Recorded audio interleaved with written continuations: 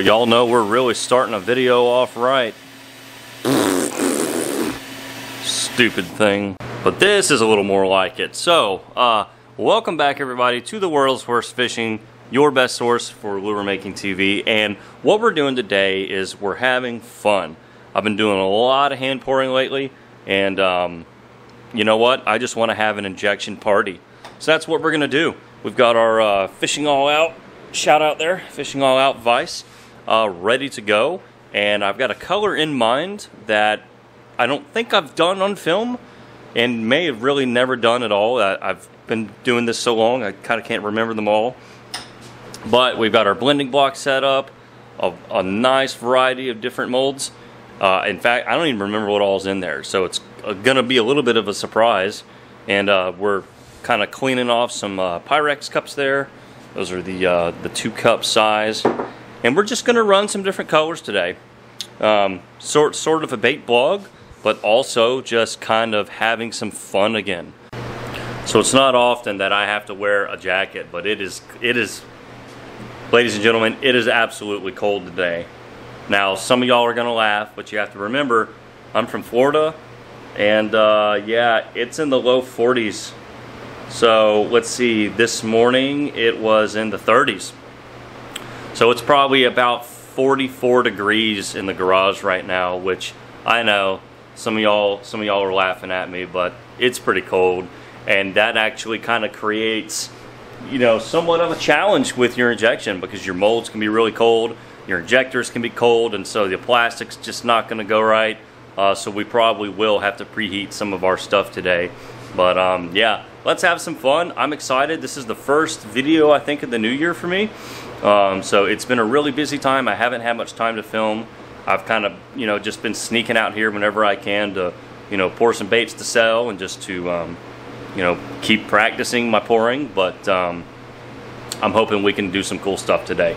Let's go find out. Alright, so we've got quite a bit of plastic in there. So that's probably about a 9-minute cook on this old little microwave right here. So we'll meet y'all back when, and we'll get everything else fired up, ready to make some baits. Here's some recent triples that I did. So that right there is the Crazy Hog in sort of a brown, emerald green, and sort of like a school bus yellow. So you can see the 3 colors inlaid there. Pretty cool. Alright, so I kind of want to start with this blue and brown base, and I kind of want to make them a little more opaque than I'm used to, and I think we're going to achieve that by adding a little bit of white to each side, which will brighten them up and opaque them. So that's sort of, I think, the direction we're going to take. And I want this blue a lot brighter than that, which is also why we're going to use white. But I think a brown and blue, more of a lighter blue, almost lighten it up to where it's baby bluish. I don't know. We're going to find out. But something like that is kind of what I had in mind. Alright, so we have our brown and blue here, and we're just going to add a little bit of white to the blue. And here's how much of a difference white makes. So like, that's 1 drop of white in 2 cups of plastic, and you'll see it brightened it up pretty good. So here's with 3 more drops of white. Yeah, you can see it's definitely brighter, and it's more opaque, but actually not opaque enough. So we're just gonna keep adding it. There's 4 more. That's probably all we're gonna do. I would assume. But you know, I may be wrong. I don't really work with white a whole lot. That's kind of why I wanted to do this color, is because it's a little bit of uncharted territory for me. I'm not real good at this. This is not my bag. So I am not the most experienced at opaquing my colors with white.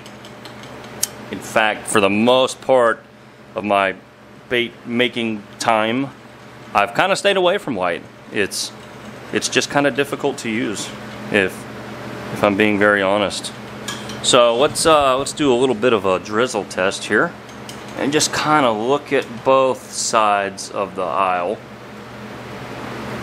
Right, it's looking pretty good, but neither one is as thick as I want it. I still want both of these thicker. So I'm just going to add more brown and then add some more white. And hopefully that won't change the hue too much, but just overall, just thicken the same thing up. I just want things a little bit thicker.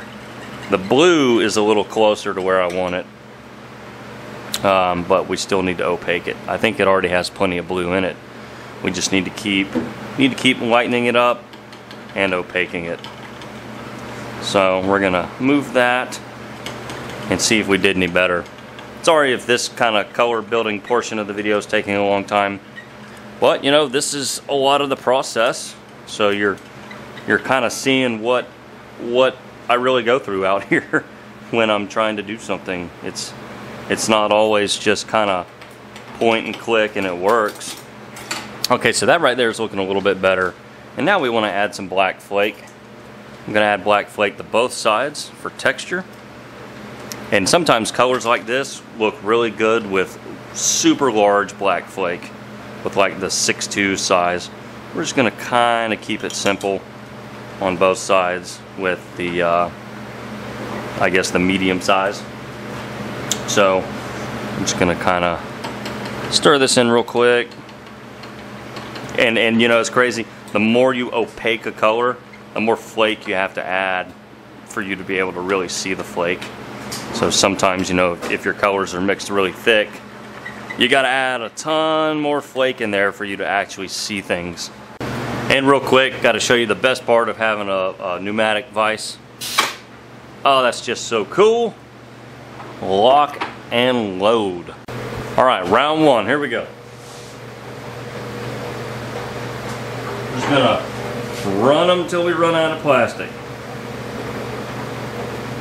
I know one of these is the Ecto Craw. One is the Phantom, which might look cool in this. One is the Crazy Hog. And okay, yeah, those right there are the Stingers. So okay, yeah, that might be everything that's in here. But I think they'll look good in these colors. Something I don't normally do, like I said.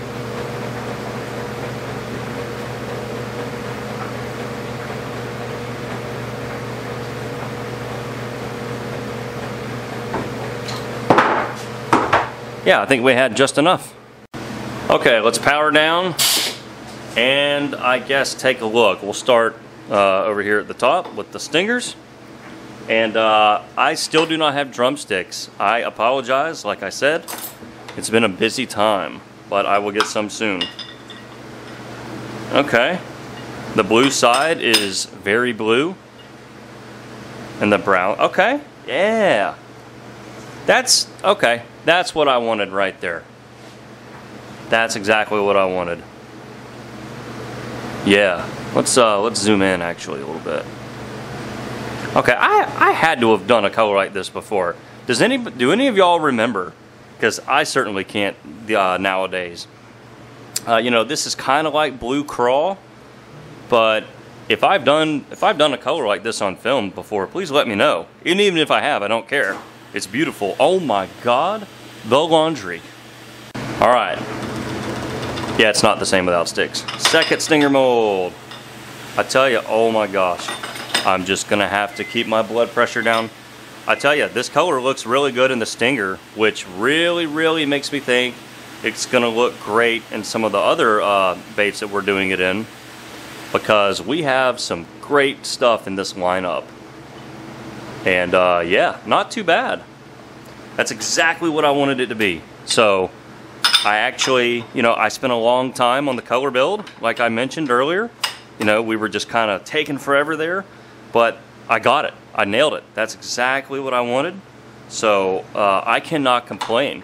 Okay, this will be exciting because this is the mighty Ecto Crawl. Oh my gosh. Yes, look at this. Look at that. That's what I wanted to see, is the brown with that thick, opaque, kind of baby blue. That's what I wanted to see, was the interaction of those two colors.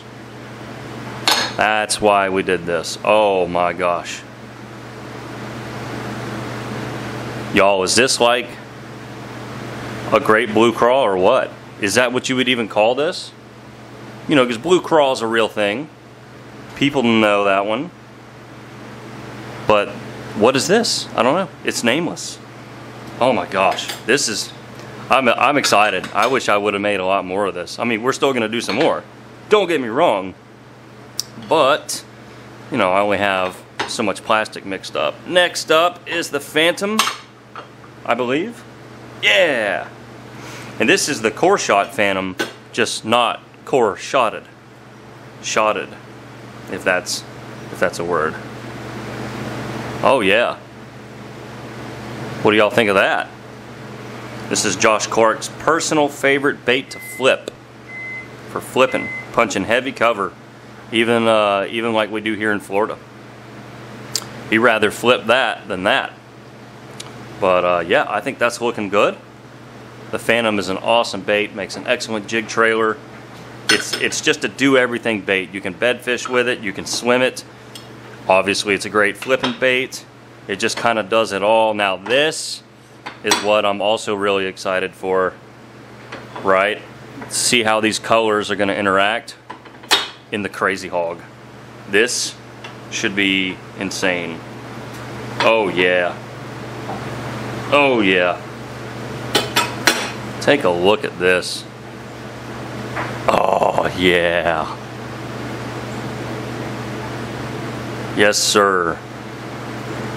Look at that madness. Look at how it just blends the colors. There's so many little, you know, appendages and legs for this mold to blend color. So, I mean, how about that, y'all? This is so much fun. This is why I wanted to do this, because this is fun. Even though it's freezing, I'm having fun, and I hope y'all are too. Try this color at home. I don't think you'll regret it. Alright, so, uh-oh. We're gonna have to put this Phantom back. I originally was going to leave the Phantom out because it was kind of my least favorite one, but we'll just use it as a spacer. So we're only gonna run the Crazy Hog, the Ecto Craw, and then definitely the Stingers. Man, I'm so glad this color worked out so good on the first try, because I did not want to mix all that up again. That's just not enjoyable to have to throw away a bunch of plastic and then start over. But I'm loving this. I cannot wait to shoot the next round. So we've got the plastic just kind of reheating just a little bit. You know, kind of have to re-stir. But I was going to show y'all real quick. I kind of made a little table here, right? So the vise kind of extends for a while, but it has this kind of gap in it. I don't know if that's in focus. But I basically just set some molds down, and now I essentially have a tabletop surface to put my cups on. So I thought that was kind of neat.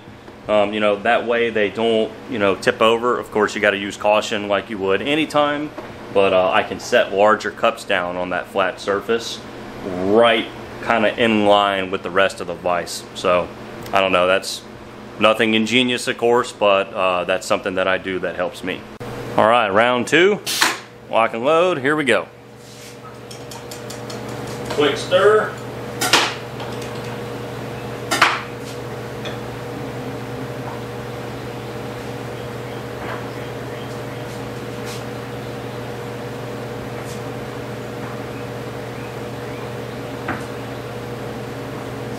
This is the Ecto right here. Yeah.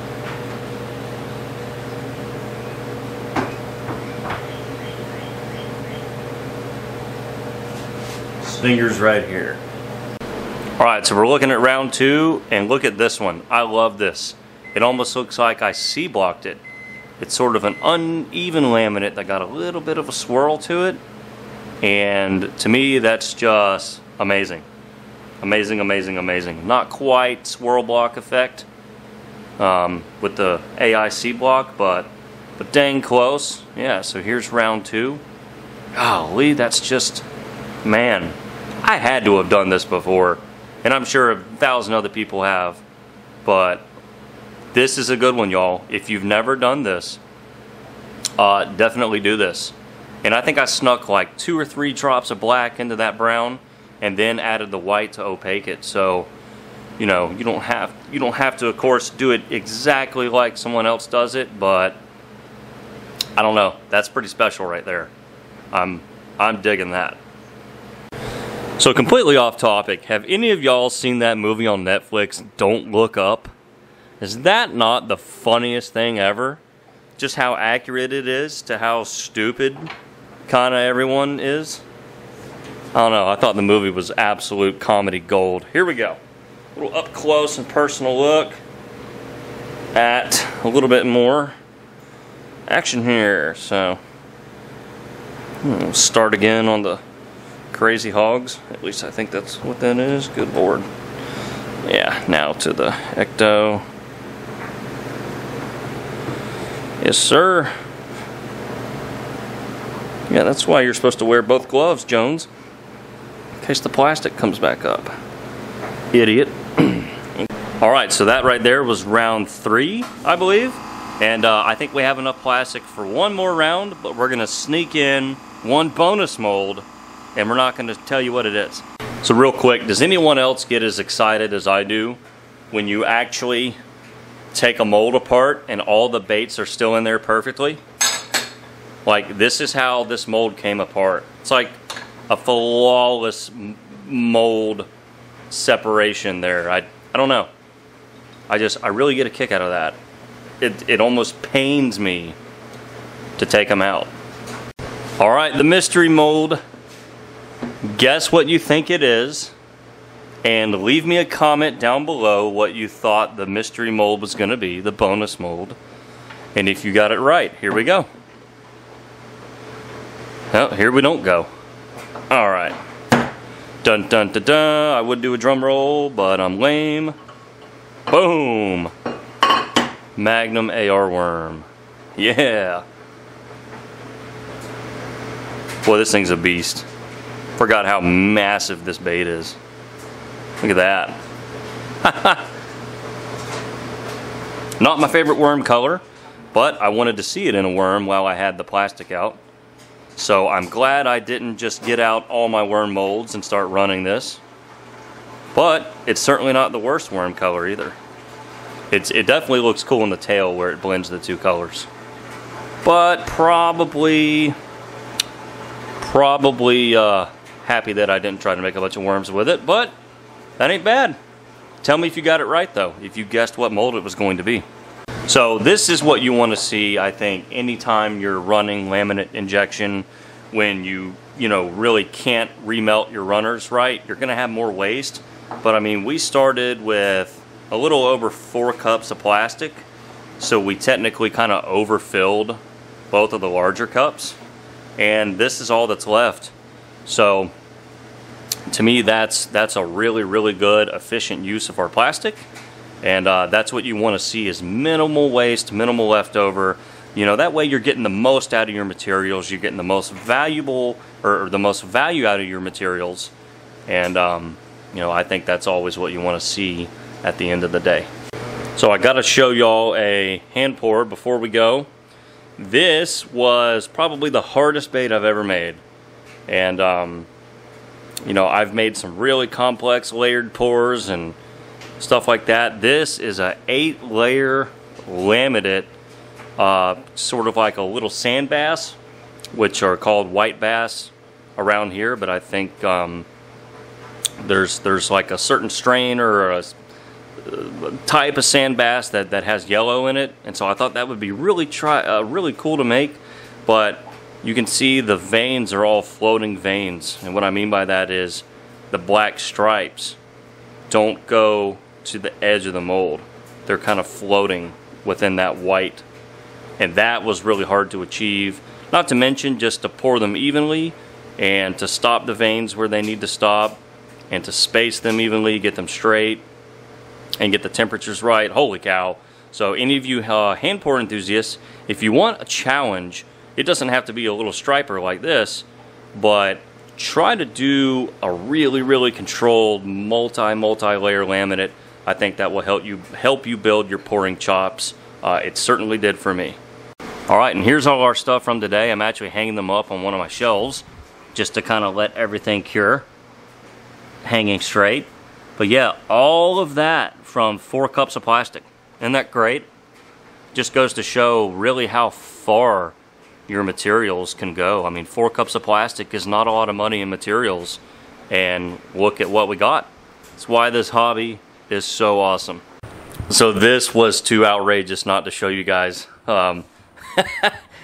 This is all the stuff I have to package up. Well, actually, these do not have eyes yet. Those are not sold. But this is what's mailing out as soon as I get them bagged up. So we have some really great stuff there. Those are some 5-inchers with sort of that holographic belly. Those are some beautiful layered pours, as are those. Those are the stripers, the little sand bass that I showed you. Those are the triples that I think I showed y'all at the beginning of the video. And then we get into the shads. Here are a bunch of green color shift shads. That's sort of a sexy shad right there with a that's a really cool pigment on the belly there.